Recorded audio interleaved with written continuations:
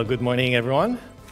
I can see a couple of new faces. If you don't know me, my name is RJ. I'm the associate pastor here at TBC, or Tungabi Baptist Church. It's great to have you here today. Before I start preaching or sharing what God has to say through His Word, allow me to say a quick word of prayer. Father, we ask that you will not just give us new knowledge or information, but Lord, help us to have wisdom to apply it in our lives. This we pray in Jesus' name. Amen. As we said, we are going through the Gospel of Matthew, or the story about Jesus Christ in the book, or the story that's written by Matthew. And we've been seeing just for the last few weeks that this Jew, this Jesus, he was born in Bethlehem, and he claims to be the promised Savior of the Jews and of the world. But more so, his biggest claim is that he is the Son of God. Now, if you're not a Christian, it's easy to see how this outrageous claim, in a way, that it's so kind of bizarre in a way that he's claiming to be the Son of God. It's a huge claim back then, and it's a big claim today. And yet we know that Christianity is one of the biggest turning points in human history. And it's still shaping our society today. And today I just want to look at some of this implication for us, especially for you individually, that if Jesus is the Son of God, if Jesus is some sort of a Savior of the world, what does that mean for you and for our world? You know, in 1938, a German physicist named Otto Hahn, along with other scientists and other physicists, they made this groundbreaking physics discovery. They discovered that by bombarding uranium atoms with neutrons, they found that the atoms actually split into smaller elements. Don't make me explain to you the physics behind that. But it releases a tremendous amount of energy. And the process became known as nuclear fission. Now, it wasn't just a fun discovery, 50, 70 years ago. It wasn't just a fun scientific experiment, but the discovery really changed a lot of things. The ability to split the atom led to a development of new power, nuclear power, providing a more powerful, a more cost-efficient source of energy. Nuclear fission is used for medicine, for scanning, for testing, for cancer treatments. It's been saving lives. And we also know that it's been used to make the atomic bomb, which killed hundreds and thousands of people during World War II and during the Cold War. And today, we're still on the brink, we're always on the brink of nuclear warfare. See, one simple science experiment in a town in Germany led to so much implications, good and bad. They discovered power to heal, power to change, power to destroy, power to bring electricity to a whole city. And see, in the same way, whether you like it or not, whether you believe in Christianity or not, it has shaped the world. It's still shaping the world today. In it itself is power. See, the first hospitals, the first schools, the foundation of our civil laws, equality, freedom, they all take root in Judeo-Christian religion. That somehow they were all shaped by people who understood and believed in who Jesus claimed to be. And so that's why in the last few weeks, we've been looking at how this new discovery, this gospel, this good news, that the Son of God is born, how it has changed human history. Now, many deny it, others try to stop it, a few believed in it, but in the end, what you do with this information, with this news, is up to you. But you cannot deny its power. Its power is inevitable. And this is why I want to show you what it means for you individually. I'll show you the implication of the arrival of Jesus under three headings, which are, we'll look at it under the new reign, which is his arrival as a king, the new vision, the light that he provides and reveals, and new life, his invitation to this kingdom, okay? The new reign, new vision, and new life. Let's start with the first one, the new reign. So throughout Matthew, the story, and especially at the very beginning of the book, there's this emphasis that Jesus Christ is this king.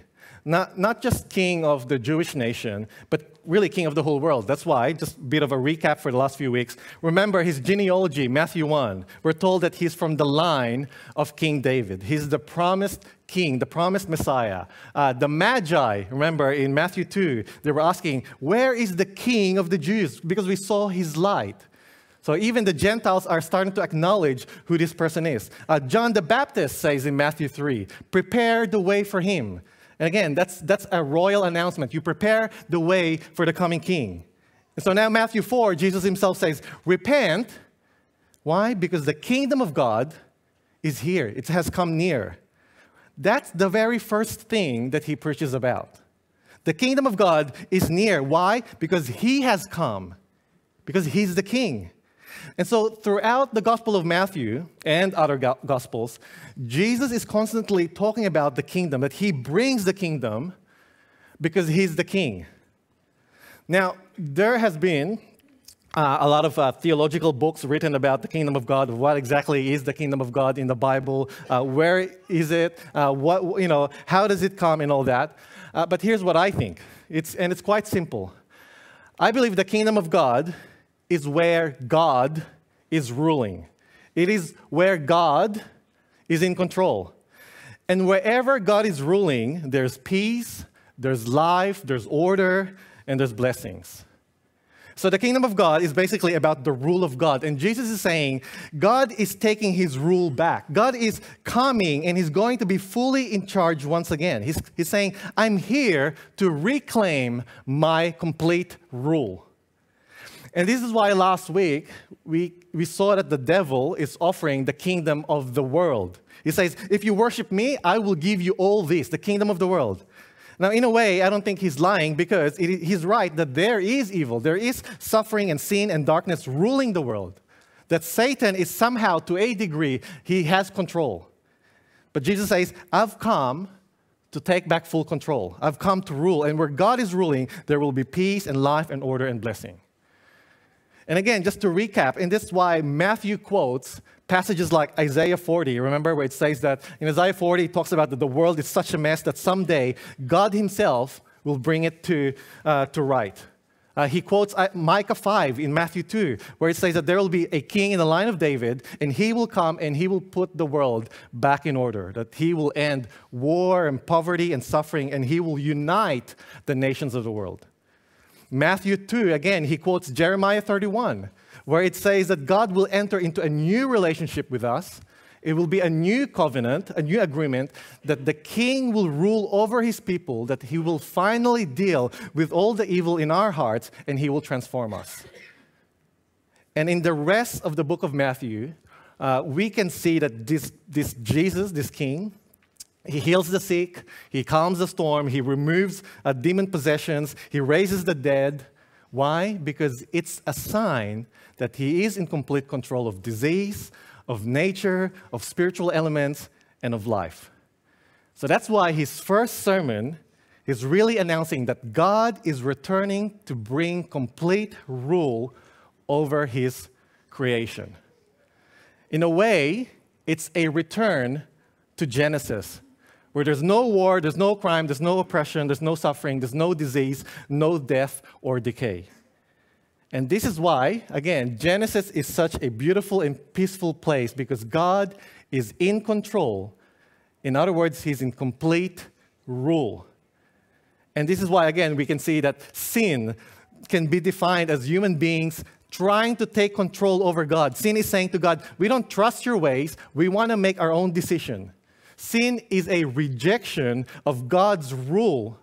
And that's what happened during the fall in Genesis 3. Adam and Eve basically said, we don't trust you. We want to do it our own way. We want to be in control. That's why you can, to put this in illustration, you can imagine a great car, let's say the Lamborghini Aventador. In perfect condition, and a car we can't all afford. It has powerful V12, well-synchronized engine, well-balanced suspension and aerodynamics. It's installed with the latest technology. It's beauty, it's perfection, it's class and power. But imagine the person driving the car is a 5-year-old. What will happen? terrible things will happen. Bad things will happen to the driver. Bad things will happen to the car. Bad things will happen to the place where the car is being driven. In a way, you can say that there will be destruction and death where that car is. Why? There's nothing wrong with the car. The car is perfect, but it wasn't designed to be driven by a kid. You know, if the Bible is true, and it is, it says that the world was created in perfection, that human life is created in perfection. That's why we have eternal life back then. Eternal blessings and perfection and peace and harmony is available. But we were not created to be in charge of our own lives. We were created to serve God, to love God. We were created to be under His rule and reign. And so when you live your life without God being under your own control, it's basically like allowing a kid to take control of a powerful and perfect car. And that's what we find in Genesis 3, that as soon as human race turned away from God and said, no, we're going to be in charge. We're not going to listen to you. We're going to put ourselves in the driver's seat of our own lives. As soon as that happened, destruction and death came with it. And what we see in Genesis is that mankind started to fall apart, to disintegrate. We fall apart spiritually and psychologically and socially and even physically. It started to fall apart. Why? Because we were built to serve Him. And when we serve ourselves, when we are our own lords, our own masters, our own kings, we're going against the very the fabric of reality. We're going against the very purpose of our existence. Let me just give you an example of what can this look like practically. For example, if someone really offended you, if someone really wronged you, what's your natural reaction? What's our human reaction? It's to retaliate. It's to get them back. You want to hurt them as much or maybe even more than they hurt you. And so you gossip behind their back, you make their life harder. If you can't hurt them back, you build up hate in you, and you say to yourself how evil and how wrong and how stupid they are, and so you build it up. So what's happening with you? You're disintegrating spiritually. Your blood pressure builds up. You're more stressed. You can't sleep. You overeat. You're disintegrating physically. And you're gossiping. You're putting others down. You're building a community of hate against this person. You're finding it hard to trust other people. See, you're disintegrating socially. You're destroying yourself. You're destroying the community around you, and you're destroying the world. What does God say? What does the king demand? He says, you must forgive. You must no longer hold this person liable. You must forgive from your heart, because only then can you find peace and freedom and health. See, without God, we're just making up the road rules. We're doing what we want for our own best interest. And that's why God gave us His word, His law, His rules, not to restrict us, but to give us life and freedom and blessing and peace and harmony in our lives and in the world. See, Jesus coming in as King means that somehow He will make it possible to forgive regardless of how much we've been hurt. Him being King means that we will be restored physically and psychologically and socially. And when He said that the kingdom has come, what it means that He will enter back, so that we will enter back under His lordship and we will start to heal. Things will start to come together. He's saying that the healing begins now. The rule of God starts now in your own life. Do you see? The kingdom of God, it's not just a physical kingdom, although it is.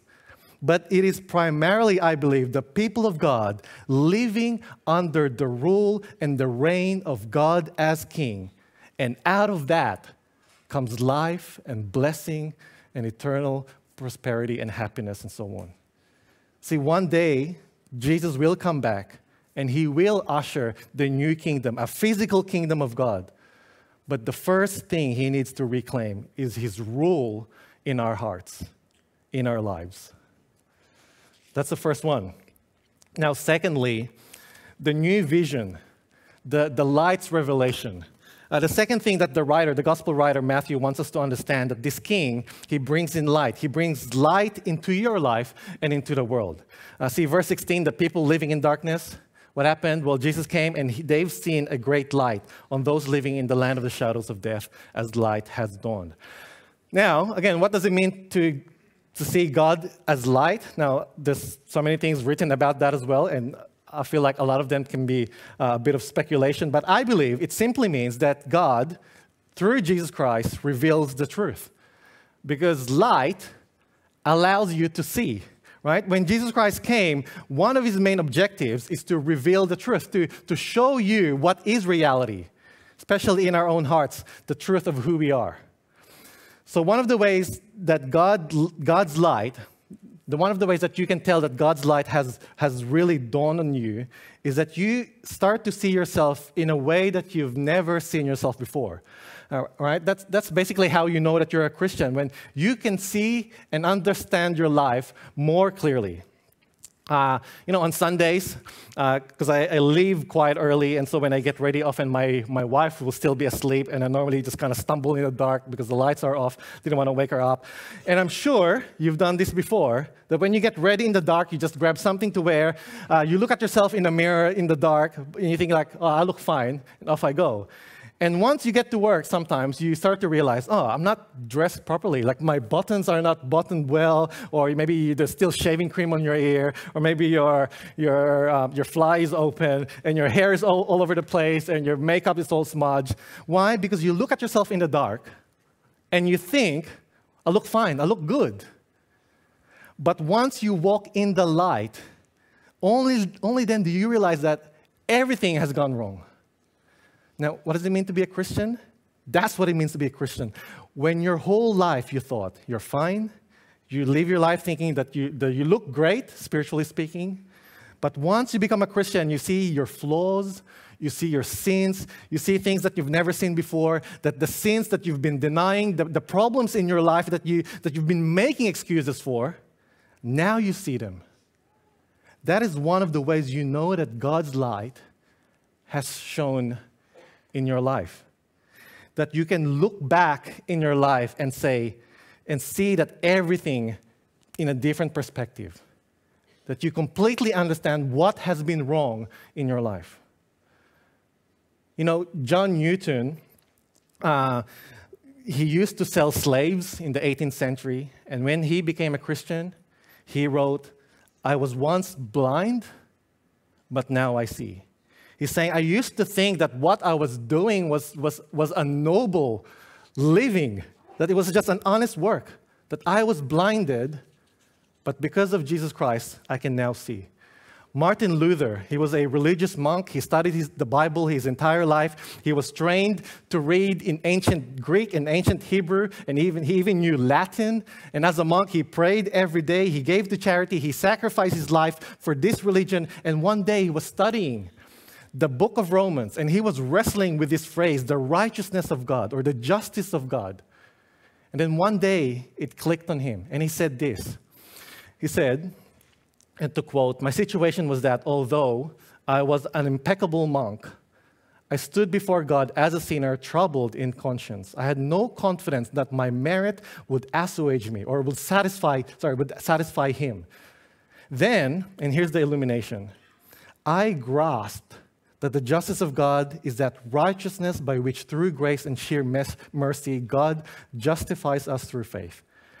Thereupon I felt myself to be reborn and to have gone through open doors into paradise. The whole of Scripture took on a new meaning, and whereas before the justice of God had filled me with hate, now it became to me inexpressibly sweet in greater love. This passage became to me a gate to heaven.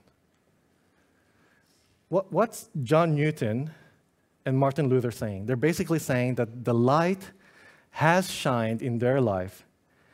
Again, that John Newton thought that he was living a very honorable job. Martin Luther thought that his religion and his good works was more than enough to satisfy God, but suddenly it revealed to them that they were never enough. So many of you probably grew up in church. Many of you went to Sunday school and sang songs every Sunday, even served in ministry, as we have been seeing. But unless God has truly revealed to you your spiritual condition, unless the light of God shines in your life, you can know that Christianity is true, but you will never experience that it is real. 1 Corinthians chapter 4, verse 5, it says that God, He will bring to light what is hidden in darkness, and He will expose the motives of the heart. Because the very motivation to do good, the very motivation to serve, the very motivation to sit here today in church can be darkness. And when the light of God comes to you, you can basically say, even the good deeds that I do for Him is not for Him. Even the religious things that I do, I don't do it for Him.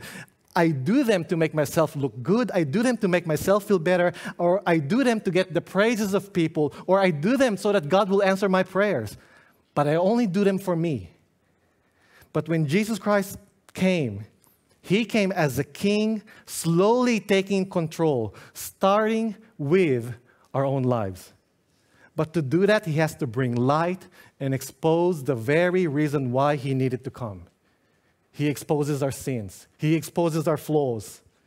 He exposes our very need for Him. And here's the last thing. Here's how we give control to this king.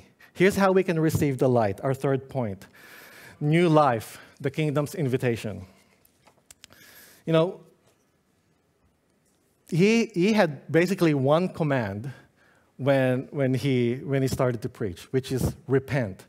Now, again, I'm sure you've heard so many explanations or sermons on repentance. Even just a few weeks ago, James talked about a repentance that John the Baptist preached. But let me just give you a slightly different angle of repentance, all right? Let me take you back in Genesis 3. Because, you know, right after they sinned, Adam and Eve, they heard God coming, and they quickly jumped into the bushes and hid. And God says, "What's wrong? All right? Why are you guys hiding?" Adam and Eve says, "We're hiding because we're naked." And then God replied, "Well, who told you that you are naked?" God is basically saying, "You've been naked the whole time. Why didn't you hide before? Like, how did you know that you were naked? How come you didn't know you were naked back then?" And here's what's changed, right? Here's what's changed. When they sinned, they couldn't stand being naked, right? Now think about this, right? What's nakedness? Like, why are we all clothed today coming to church? What's wrong with being naked when we all know what's underneath, right? See, nakedness is you don't control what people see. Nakedness is you cannot control how people will judge you. We are clothed because we're scared that people will judge us, so we hide under our clothes. Nakedness is not having control. That people see all the way in, metaphorically and literally, and we're scared of what they can see. See, before the fall in Genesis 2, mankind did not judge each other. There was nothing to be scared of. Everyone looked at each other without sin, without fault, without comparison. They were all physically naked, but they were clothed in righteousness and holiness and perfection by God. So again, once they tried to take control of their own life, they suddenly experienced shame, and out of shame comes fear, and out of fear comes anger and hate. See, sin made us remove the righteousness of God, and now we have to put on our self-righteousness. That's why we cover ourselves. Now, think about this. The story of Frank Abagnale. Frank, you might have known from the movie Catch Me If You Can. But it's a real-life story. And Frank was basically a master con artist. He pretended to be a pilot, a doctor, a lawyer, and amongst other professions for so many years. And he got away with it. But in his book, he said, on the outside, He was confident. He dressed like a pilot. He talked like a doctor. He was confident like a lawyer. But deep inside, he said that he's always anxious, always afraid of getting caught. He knew that, that even though he's wearing a pilot's uniform or a doctor's coat, he knew that he's not qualified. So he's always on the edge. He's always anxious. He's scared of getting caught. And so he's always angry at other people. So he tries to hide under a uniform. But it doesn't change who he really is. And some of us here today, you might act confident, but deep down, you know that you're not qualified for it. You might seem confident and competent, but deep inside, you're scared that other people will know the real you. You're hiding in shame, hiding in guilt, hiding the incompetence. See, you're covering yourself. It might be you're covering yourself with good works. You might be covering yourself with some biblical knowledge, or maybe you're covering yourself with being a perfectionist in life, or maybe you're covering yourself by working too hard and looking good. Or maybe you're covering yourself by putting other people down. But whatever it is, you're covering your nakedness, your shame. You know you're not righteous enough, not beautiful enough, not complete enough. You're desperately hiding from what everybody else might see, including yourself. And that is why in verse 16, we're living in darkness because darkness hides our guilt, our shame, our fear, our imperfections, and our sins. Now, what does it mean to repent? To repent is to walk into the light, to admit our nakedness, and to ask God to cover us, instead of trying to cover ourselves. Repentance is to say, I have been trying to control my life when you should be in control, God. Repentance is to say that I have been living in darkness, thinking that I'm fine, that there's nothing wrong with me, when in reality, I am so scared of being exposed in the light. Repentance is to say that I have been trying to cover myself with my own self-righteousness or with other things in order to find myself when only you, O Lord, can give me my self-worth. Repentance is to go to Him. And here's how we know that we can trust Jesus Christ, that He can bring the healing, the self-worth, the life that He's promising us. Because Jesus Christ was stripped naked as He was crucified. Not just physically, but it's really symbolic that He lost His dignity because He took our shame, He took our nakedness so that He can clothe us with His own righteousness. And in Matthew chapter 27, towards the end of the book, it says that from the 6th hour until the 9th hour, darkness came over the land. And Jesus cried, Eli, Eli, lama sabachthani, which means, my God, why have you forsaken me? Darkness came on Jesus. The light of the world was plunged into darkness. Now, what's darkness? Again, it's darkness is being separated from God because God is light, and the further we are away from God, the more dark it is. And so darkness is death. It takes us away from the very source of light, of truth, of beauty and life. And so the ultimate darkness is total separation from God, and on the cross, Jesus Christ took that for our sake.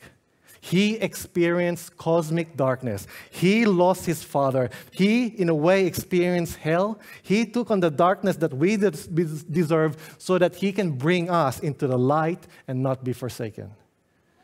What does it mean to repent? It's to walk into the light, to admit our nakedness, and to ask God to cover us with His righteousness instead of trying to cover ourselves. Now, when you see the truth of who you are and the beauty of what God did for you, it's a lot easier to repent because you no longer need to hide in darkness, knowing that you will be clothed in the light of His grace. Church, let's pray. Heavenly Father, we thank You for this glorious gospel.